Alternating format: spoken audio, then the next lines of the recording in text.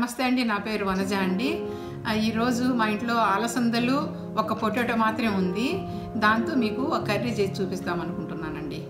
నేను మా ఇంట్లో అలసందలు ఉన్నాయండి, ఏం కూరగాయలు లేవు. ఈ అలసందలు ఒక పొటాటో ఉంది, దాంతో మీకు కర్రీ చేసి చూపెడదాం అనుకున్నానండి.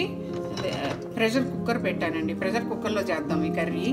ఎందుకంటే మనము ప్రెషర్ కుక్కర్లో చేసిన తర్వాత మనకు టైము గ్యాస్ కూడా సేవ్ అవుతుందని నేను దీనిలో చేసి చూపిస్తున్నానండి ఈరోజు మీకు కర్రీ. ఆయిల్ కూడా కొద్దిగా వాడుతున్నానండి, నేను చాలా తక్కువ ఆయిల్తో మీకు కర్రీ చేసి చూపిస్తాను.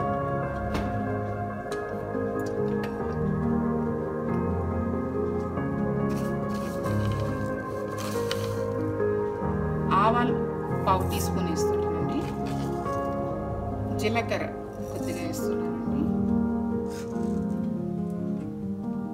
మినపప్పు,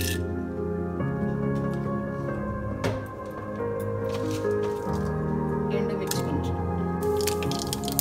ఇంకో వేస్తున్నానండి, ఒక చిన్న ఉల్లిపాయ వేస్తున్నానండి,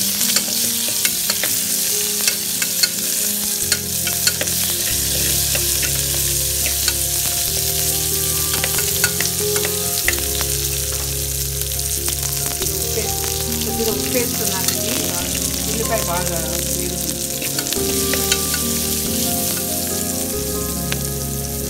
పచ్చిమిర్చి వేస్తున్నాను,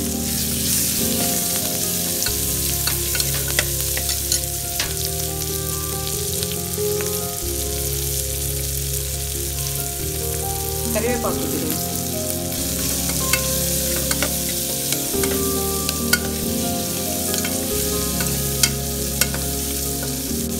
కర్రీకి ఉల్లిపాయలు కొద్దిగా వేగితే చాలండి. కారం 1 స్పూన్ వేస్తున్నాను, ధనియాల పొడి 1/2 స్పూన్ వేస్తున్నాను,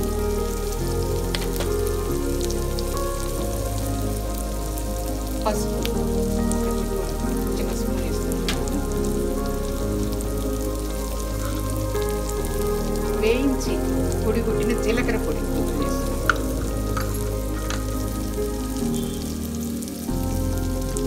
కొంచెం మెంతి పొడి వేస్తున్నానండి,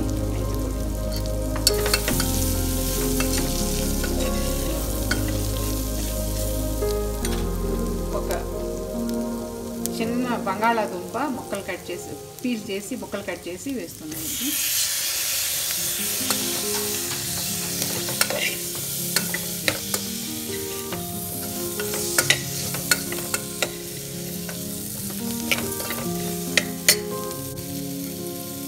ఒక కప్పు ఓవర్ నైట్ నానబెట్టి ఉంచుకున్న 1 కప్పు బొబ్బర్లు అండి. యాక్చువల్గా దీన్ని రాయలసీమలో అలసందలు అంటారండి, బొబ్బర్లు కూడా అంటారు. వీటిని రాత్రి నానబెట్టినాను.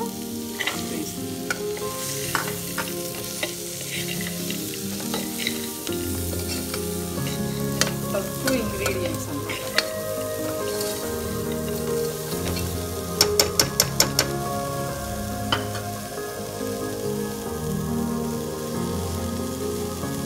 దీనిలో చిన్న నిమ్మకాయ అంత చింతపండు నానబెట్టి గుజ్జు తీసుకున్న చింతపులుసు అండి.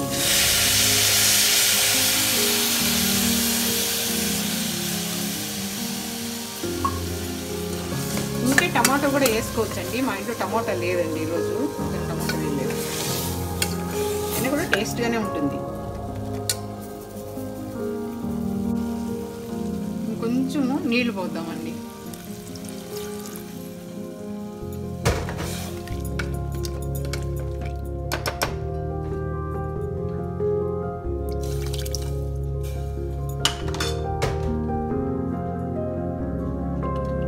ఇంకొంచెం పట్టు చేస్తానండి, సరిపోతుంది.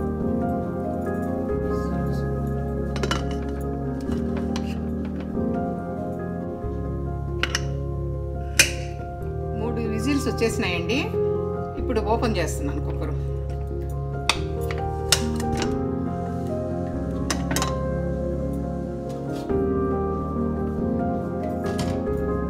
మీకు ఒక విషయం చెప్తున్నానండి, కుక్కర్లో మనం ఏదైనా కూర చేసినప్పుడు స్టీమ్ పోయి మనం ఓపెన్ చేసిన తర్వాత ఒక 1 మినిట్ ఉడకబెట్టాలండి కర్రీని. ఏదైనా వాటర్ ఉంటే అయిపోతుంది. దీంట్లో కొంచెం బెల్లం వేస్తున్నానండి, బెల్లం టేస్ట్ కోసం.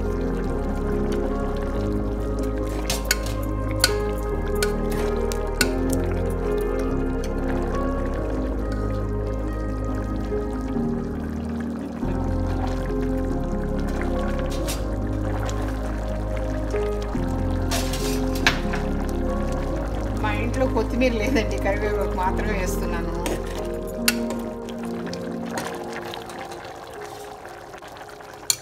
చాలండి, ఆఫ్ చేసేస్తాను. ఓకే, రెడీ అయిపోయిందండి అలసందలు పొటాటో కర్రీ. బౌల్లో తీసి